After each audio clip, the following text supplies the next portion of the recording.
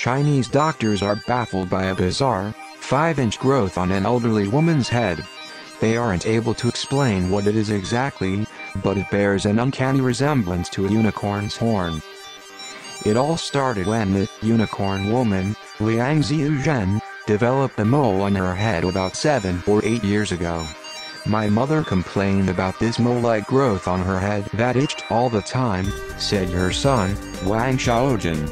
We found ways to cure her itch using traditional Chinese medicine, and then let it be. However, matters continued to get out of hand, when a tiny horn-like mass erupted from the mole 2 years ago. It remained small until February 2015 when Liang accidentally broke it. A new horn grew in its place and now measures a whopping 5 inches in length. 87-year-old Liang's photographs are now all over the internet, and doctors are clueless about what to do with her grotesque horn. Some have diagnosed it as a cornucutaneum, a keratinous skin tumor that looks like a horn. Surgery is the only option to have it removed, but Wang Xiaojun is skeptical. A man from Xiaoyuan, southern China has grown a bizarre horn on his head measuring 3 inches, and it's still growing. Wang Yuanfan, 84, said the odd growth started 2 years ago as a small bump but continued to grow. He said, I tried picking at it and even filing it, but nothing changed. The horn just kept getting bigger. Yuanfan says it has now reached 3 inches and is showing no signs of stopping. He added, doctors say they don't know what caused it, but if they try to take it off it will just come back. I try to hide it beneath a hat, but if it gets much longer, it will be sticking out the top.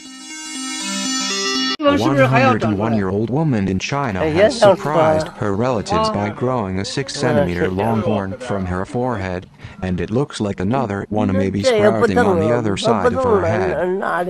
Centenarian Zhang Rufang, of Linlu village in China's Hunan province, first started developing the strange growth in 2009, when a patch of rough skin appeared on the left side of her forehead. Her youngest son, 60-year-old Zhang Qiucheng, said that when the growth first appeared they didn't pay too much attention to it, but as time went on, a horn grew out of her head. The condition has left her family worried, especially now that it seems that she is developing a second horn on the right side of her forehead to match the first. Dance hall artist Fertile Brain got real goat horns implanted into his head so he can stand out and hopefully become more famous. The 29-year-old, whose real name is Kenardo Andre Robinson, said the implants were done in Jamaica by a Canadian-based surgeon. I was sedated during the surgery but had to be given lots of painkillers when I was revived because it is very painful, he said. The musician explained why he had the surgery by saying, I do believe that I got some form of prophetic instruction by God. I didn't do this alone. Madame Dimanche, also known as Widow Sunday, was a French woman living in Paris in the early 19th century who grew a 24.9 centimeters (9.8 inches) horn from her forehead before it was successfully removed by a French surgeon. A wax model of her head is on display at the Mutter Museum in the College of Physicians of Philadelphia. One of the most spectacular cases of human cutaneous horns involves the 69-year-old woman. Though details on her case are sketchy, it is known that she tolerated the 17-centimeter long horn growing from the center of her forehead for approximately 20 years before having it surgically removed. Over a period of 2 decades, the horn grew asymmetrically, eventually coiling around in the fashion of a ram's horn. Once the 17-centimeter horn was removed, the woman only needed a bit of light makeup to appear normal. Doctors have treated a young boy with a large birthmark on his face by implanting horns in his forehead.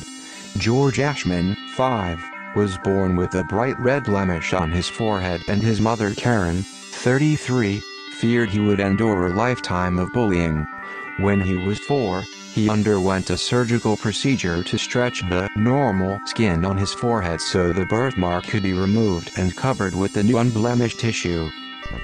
Doctors inserted 2 tissue expanders under the skin, which gradually inflated so they looked like 2 perfect devil's horns. After 4 months, the implants were removed, and the blemish was cut out, allowing the new skin to be stitched together, leaving just a small Harry Potter-style scar on George's forehead. During the time he had the horns, George was subjected to cruel taunts from passers-by.